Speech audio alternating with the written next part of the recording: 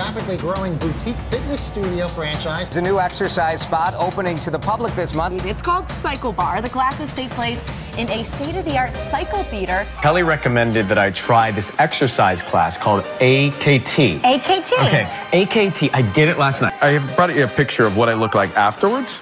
Oh my gosh! That was the result of an hour of AKT. Athletes are opening up business ventures left and right. It's an opportunity for me to be able to show the kids what I went through and things that I did when I was younger. I was in their shoes at one time, so it's, and I didn't have anything like this. I promise you that. You could have a 65-year-old woman and an 8-year-old little boy kind of in here going at it.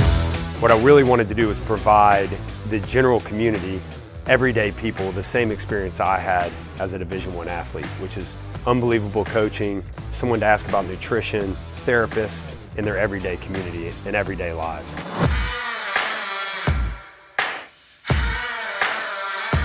It boasts being the dirtiest, the muddiest, and one of the most hardcore endurance events on the market today. Tough Mudder's Mud Run has grown drastically since it first launched in 2010. We've now grown to 10 different countries.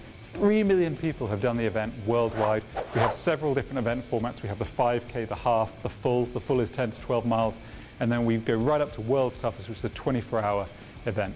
We've also grown with our partners. We have sponsors around the world, and we now have 3 TV shows as well. But as race participation growth slows, the company's co-founder and CEO, Will Dean, is looking to add a new revenue stream by bringing their obstacle course to a gym near you.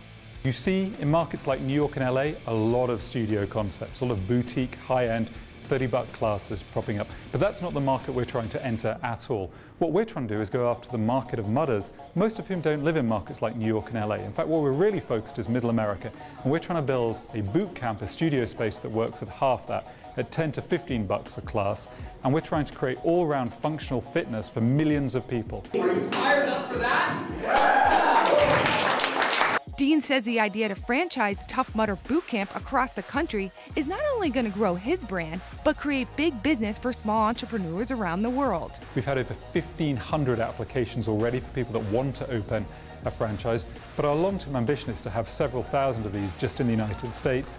And then when you remember that over half of all the mudders doing our events are outside of the US now, we believe we can be 10,000 franchises worldwide in 10 years' time. The end goal, adds Dean, is to build a global tribe of tough and fit mudders. Too many people that sign up for a Tough Mudder and then don't make it to the start line are doing so because they're trying to train on their own, they're training in a boring big box gym. If you want to succeed in your training regime, the best thing you can do is train as part of a group. There we go! All the way, all the way, all the way! You are 7 times more likely to achieve your fitness goals if you train as part of a group. Yeah!